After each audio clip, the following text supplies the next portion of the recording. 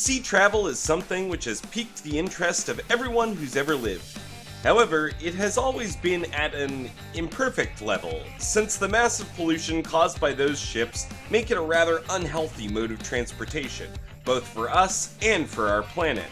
Well, it seems like this will not be true for long, because today we have for you the potentially greenest vehicle for sea travel to ever exist. Welcome to TechSpot, ladies and gentlemen, and with that, let's just dive straight into the video. Sea travel has come a long way from its origins. We started off with just pieces of logs and some sticks to row them, to poorly designed rafts and canoes, and then after massive time gaps to the wooden warships, frigates, and schooners, and finally to the metal cruise ships and oil tankers and other boats we know today.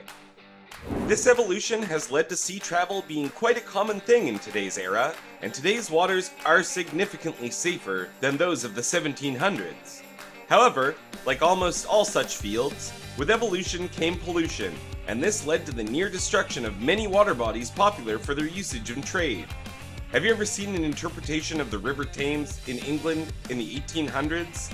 This is a prime example of how damaging ships which constantly cough out dense clouds of black smoke can be, and unfortunately, sea travel has not evolved a lot since. Well, I guess I should say had not, because the year of 2021 has witnessed a new evolution, which if successful, can potentially perfect sea travel once and for all. The difference between gas and nuclear engines. When you read our title, you may have felt a pang of fear instead of the intended excitement because of the word nuclear not having the best impression in history. So, before we talk about the ship and subject, let's understand what exactly it is about nuclear energy which sets it above gas. The most basic advantage it has over gas is that nuclear energy is a green energy source, which means, unlike gas, it won't leave a trail of dense black smoke. Moreover, it's extremely efficient, since nuclear energy gives out much more power than all of its substitutes. What this means for sea travel basically is that if it succeeds, all ships might actually evolve into this new style and become pollution-free, which would be a great step towards repairing the damage we've caused to the environment so far. Have you seen the paintings where the future is represented with great white buildings, flying cars, and other such ideas? If such a convenient source of energy is mastered, this evolution of sea travel might just become the first step towards reaching that future. The beginning of the historic undertaking. Entrepreneur Aaron Oliveira presented his potentially revolutionary project to raise awareness about the environment during a launch dinner in Singapore. This project was the Earth 300 nuclear yacht, which according to him will offer 10-day tours in which scientists and students will work together with high-level tourists like millionaires and celebrities who will have to pay about $3 million per trip. That's a lot of money, isn't it? But stay tuned, because he has more than enough reason for that charge. According to Aaron, the ships won't simply carry a crew, but also a group of climate scientists and students who will be on board examining the ocean during the tours. For this, the scientists will have to pay little or no money at all. The fee we mentioned before of $3 million will only be applicable for the wealthier tourists, and this will help to make the overall project more profitable and worth the all-round effort. During his presentation, Aaron mentioned that the intention behind the project is to save the environment and to inspire you people and promote science. A noble goal from every angle, and if anyone doubts it, well, the sheer effort put into the idea and design of the cruise would suggest otherwise. The design of Earth 300. We've hyped up the design of this masterpiece a lot, haven't we? Now it's time to blow your mind still as we dive into the intricate details of this symbol of the future. The Earth 300 SuperYacht boasts a most clean, modern design, courtesy of Ivan Salas Jefferson. Ivan is a specialist in this type of ship, and he is absolutely not disappointed in this design. The yacht itself is a whopping 300 meters long and 60 meters high, and is capable of comfortably accommodating an entire population of 450 people. And this is just the beginning. The Earth 300 features 20 luxurious suites, and oh boy are these suites luxurious. The design of the interior dwarfs the details of even that of the houses of billionaires. However, luxury is not all the SuperYacht is capable of, because you can even find here a cantilevered observation deck, followed by what is truly the highlight of the ship. With the design unlike any other, this is what the SuperYacht mainly attributes its futuristic look to. The main event of the ship, I guess we can call it, is the one and only Science Sphere.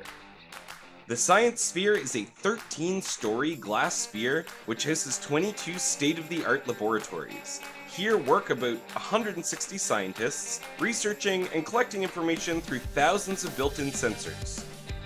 Not to mention that this SuperYacht is home to what is possibly the first commercial high-seas quantum computer.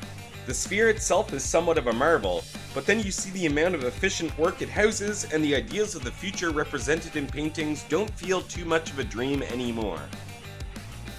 Where does nuclear energy come into this? You may have thought to yourself, even for a cruise as luxurious as the Earth 300, the ticket price of $3 million per trip is too much. And for a generic luxury cruise, this couldn't be more true. However, there's a particular reason why this cruise is significantly more expensive than the rest, and you may have guessed what the reason is. It's the fact that the yacht is powered by a zero-emission atomic power plant. A United Kingdom-based company called Core Power is in the process of developing a molten salt reactor. For this, they are using a technology originally from the US nuclear company owned by Bill Gates called TerraPower. A marine version of this molten salt reactor will be installed in the Earth 300, which will power the entire ship without an ounce of pollution. According to the Earth 300, this marine version of the reactor produces atomic energy with a few moving parts, which leads to the production of sustainable, clean energy required to sail the concept sea travel into the future. If the project comes to fruition, and if all the technical issues regarding both the reactor and the ship are cleared, the Earth 300 would be the first research vessel to make use of this revolutionary propulsion system. What will be the cost of this SuperYacht when it sets sail? Aaron is very clear about the project he plans to undertake, but there's still a long way to go before it finally comes true. It has taken him 6 whole years as well as $4 million just to have a sufficiently advanced design to start listing the construction of the SuperYacht, which is planned to be carried out in shipyards in Europe and South Korea. Considering all of this, the total cost of the Earth 300 is estimated to be somewhere between a whopping $500 and $700 million. That's quite a big number, isn't it? A part of this crazy amount would come from the pockets of private investors, but still, the majority of the money would only be obtained through traditional financial routes. The plans for the Earth 300.